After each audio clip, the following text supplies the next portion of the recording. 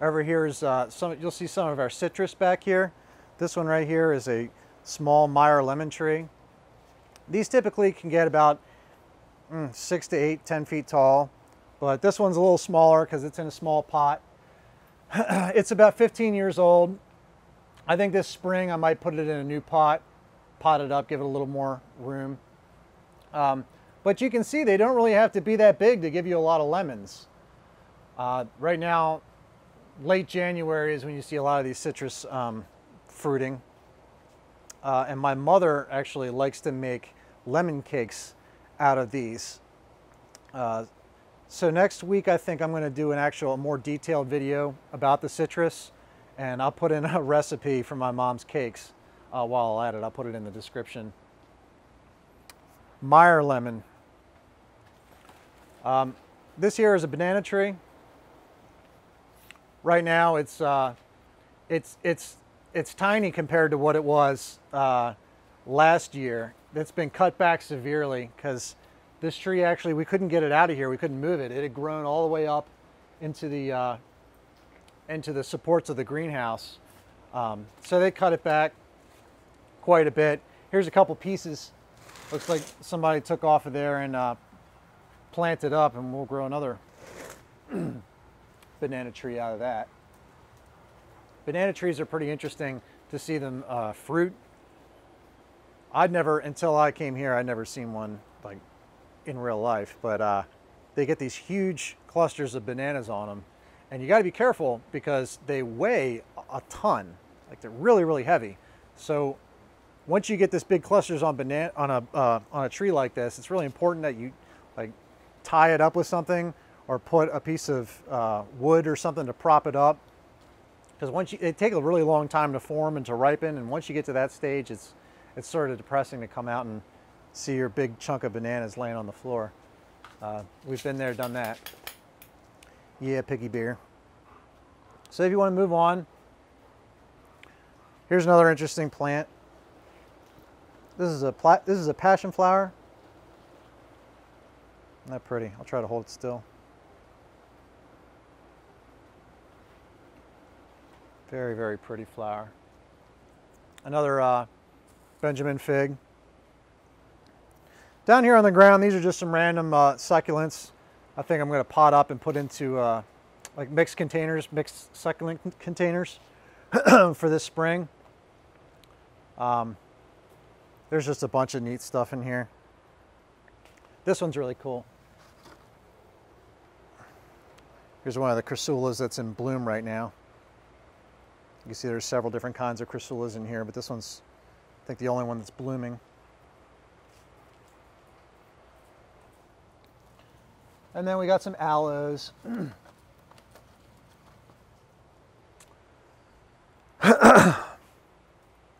Here's some, I have actually one of these in my office. One of these aloes over here. And it does very, very well. My office barely gets any natural daylight at all. But I have some pretty bright LED lights, fixtures in the ceiling. And I've had it in there for about 1.5 years, and it does really, really well. The trick with aloes and really any type of succulent is just don't water it too much. They don't mind being watered too little as much as they mind being watered too much. That's the number one thing I tell people when it comes to them. Behind me here, here's a plant that has a really ancient history when it comes to humans. It's an avocado tree. These have been cultivated in Mexico for at least like 5,000 or 7,000 years. But avocados really didn't become popular in the United States until about the 1990s. In the wild, these trees can get about 70 feet tall. They like a lot of water. This particular one is about 3 years old. So it's probably going to be another handful of years before it puts fruit on it. If it does, we'll see. I don't think they've ever grown one here before, so we'll find out. Here's another tree that has an excellent or a really long history with humans in cultivation. It's an olive tree. If you've ever been in the Mediterranean, you'll see there's a lot of groves out there. Some of the trees out in the Mediterranean, some of these groves can be as old as 2,000 years, some of the specimens. This particular olive tree is about 12 or 13 years old. It was given to the nursery. Somebody sent it as a gift in the mail about, like I say, about 12, 13 years ago, and it just arrived as like a little bare root twig.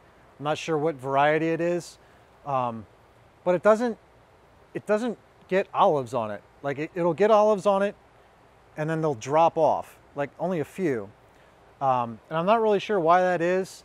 I've looked up, some things say pollination because we don't have a different cultivar here with it for it to cross-pollinate with. Other things say watering. I've heard like it's being over-watered during certain times of the year, and it could be even like a heat or cool situation. But if you have any ideas on why it's not producing fruit, definitely leave a comment because I'd really like to know. So we'll move on.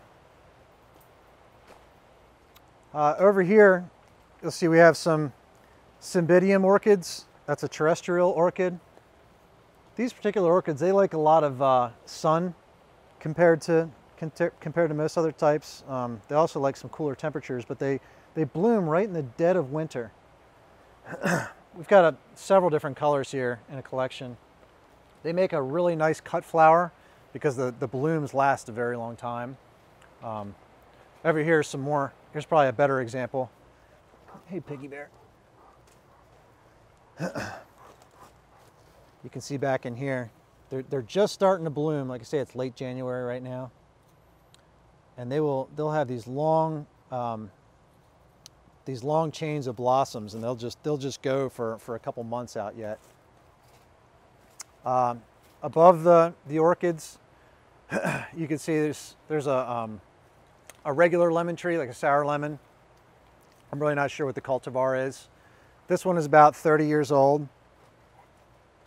And you can see that's got a lot of ripe fruit on it as well.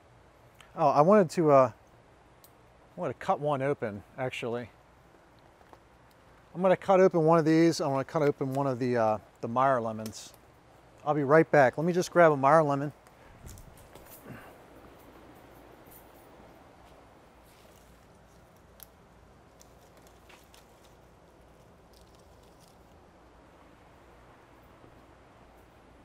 Okay.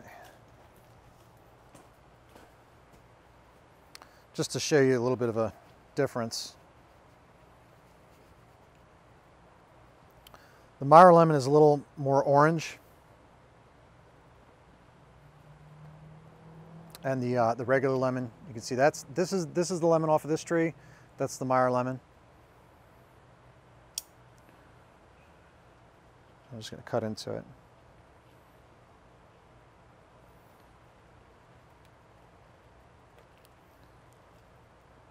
This one has a few seeds in it. Typically, the Meyer lemons have less seeds in them than the regular lemon does. Okay, so I'm going to set this down. Give myself a little more room here, so I don't have a cutting board.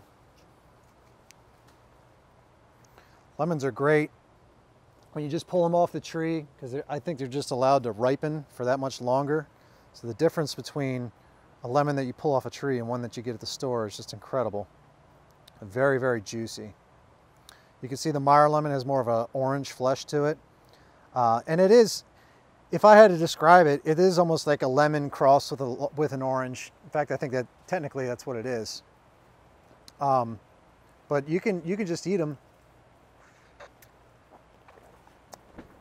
They're not gonna, this might be a little bit more tough to bear. I'm not gonna do that one, but the Meyer lemons are just really nice to squeeze into water and drink, a little bit of lemon in your water and drink it that way. When you have lemon trees, you find out a lot of different uses for lemons. Moving on. This is a lime tree.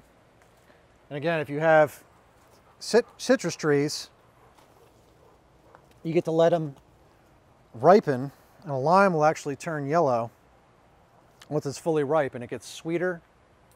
And when everything's still green, because you can, obviously you can eat a lime when it's still green. They can actually be really difficult to tell apart from the other citrus trees. At least for me, it's difficult to tell apart. The only way I can tell the difference is from the smell. You can see that even the lime, even when it's yellow, it still has that little bit of a green color on the inside compared to the lemon. They are really nice and sweet and flavorful when you let them turn yellow. Another thing, if you grow citrus trees, even if you don't get fruit off of them, just to have the blossoms themselves is really, really something. The smell is absolutely incredible. I'd never smelt citrus blossoms until I came here. I'd never been to California or to Florida or anything, and at least, and definitely while not the when the citrus trees were blooming. If I had to explain the smell, I would say that it's somewhere between like a gardenia and a honeysuckle. But they're very potent. It's an excellent smell. It's a strong smell. Sometimes I'll take a little cluster of flowers like that. I'll put it in a little vase and I'll put it in my office, and just a little cluster like that will make my entire office smell like a lemon grove. That's pretty neat. Down here,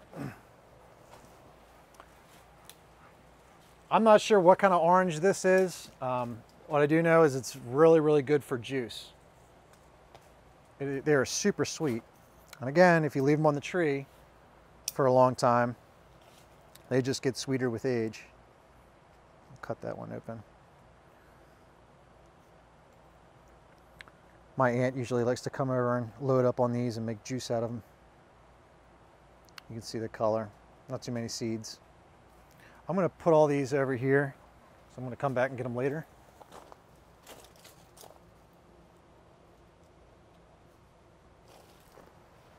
Okay. And then the last thing I wanted to show you is these are bay leaves. This is a bay tree.